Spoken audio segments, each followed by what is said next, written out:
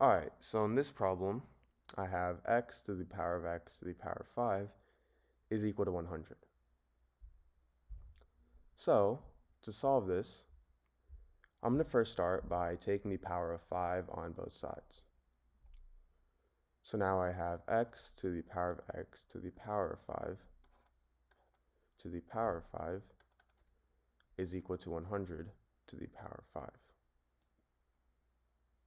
Now, if I have something in the form a to the power of m to the power of n, this is the same thing as a to the power of m times n. And m and n, you can change the place of these two, so this is the same thing as a to the power of n times m. Now, if something in the form a to the power of m to the power of n is equal to a to the power of m times n, then a to the power of n times m, this should equal a to the power of n to the power of n.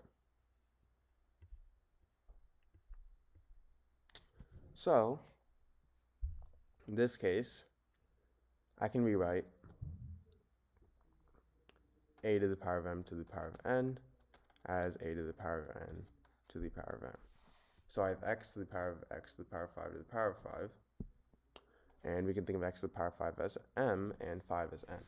So if I change the place of these two, I get x to the power of 5 to the power of x to the power of 5 is equal to 100 to the power of 5.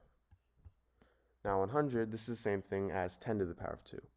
So now I have x to the power of 5 to the power of x to the power of 5 is equal to 10 to the power of 2 to the power of 5.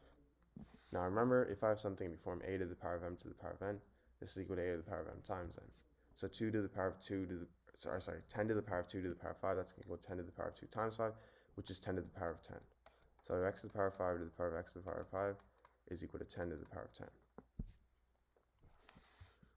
Now, I'm going to let x to the power of 5 equal to the variable y. So now, if I change the places of x to the power of 5 and y, I get y to the power of y is equal to 10 to the power of 10. Now, if I have something in the form a to the power of a is equal to b to the power of b, this means that a is equal to b. But this is only if b is greater than or equal to 1. So in this case, I have y to the power of y equals 10 to the power of 10, and 10 is greater than or equal to 1, so this works out. So I can write this in the form a equals b or y equals 10. Now remember how we set x to the power of 5 equal to y. So now I have x to the power of 5 equals 10. Now I'm going to take the fifth root on both sides. Fifth root of x to the power of 5 is x, so I have x equals fifth root of 10. So this is my answer. Alright, so in this problem, I have 5 to the power of x plus 2 is equal to 4 to the power of x. So to solve this, I'm going to first take the natural log on both sides. So I have ln 5 to the power of x plus 2 is equal to ln 4 to the power of x. Now, if I have something in the form ln a to the power of b, I can actually move this exponent b to the front. So this is going to equal b times ln a. So for ln 5 to the power of x plus 2, I can move x plus 2 to the front. And for ln 4 to the power of x, I can move x to the front. So now I'm going to have x plus 2 times ln 5 is equal to x times ln 4. Now if I distribute the x and the 2, I get x times ln 5 plus 2 times ln 5 is equal to x times ln 4.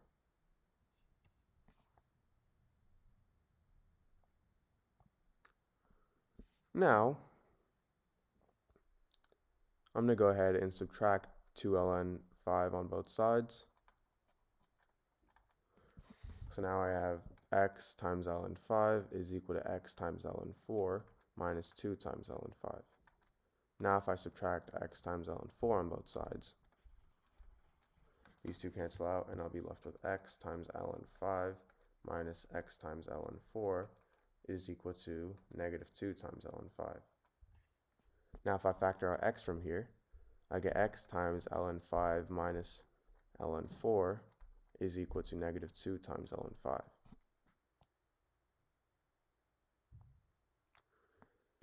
Now, if I have something in the form ln a minus ln b, this is the same thing as ln a over b.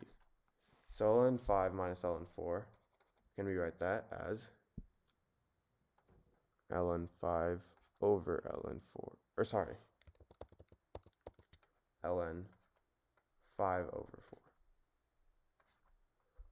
which is equal to negative 2 times ln 5.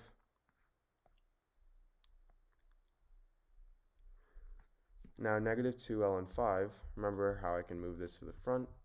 So now I'm going to have x times ln 5 over 4 is equal to ln 5 to the power of negative 2, which is the same thing as 1 over 25. So now if I divide both sides by ln 5 over 4, these two cancel out, and I'll be left with x is equal to ln 1 over 25 over ln 5 over 4. So this is my answer. Alright, so in this problem, I have 9 to the power of 900 minus 9 to the power of 902. So to solve this, I'm going to first go ahead and rewrite 902 as 900 plus 2. So now I have 9 to the power of 900 minus 9 to the power of 900 plus 2. Now, if I have something in the form a to the power of m plus n, this is equal to a to the power of m times a to the power of n. So in this case, 9 to the power of 900 plus 2, that's going to equal 9 to the power of 900 times 9 to the power of 2.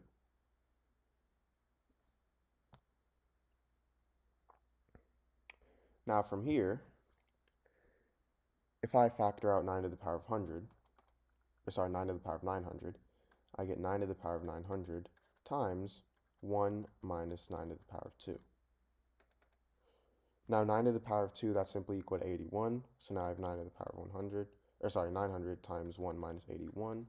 And 1 minus 81, that's equal to negative 80. So I have 9 to the power of 100 times negative 80. Now 9, that's the same thing as 3 to the power of 2. So now I have 3 to the power of 2 to the power of 900 times negative 80.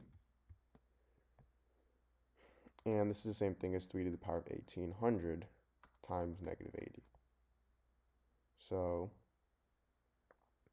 I can actually move this negative sign to the front. So this is actually going to equal negative 3 to the power of 1800 times 80.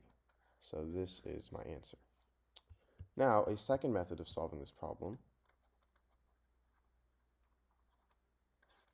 First start with 9 to the power of 900 minus 9 to the power of 902.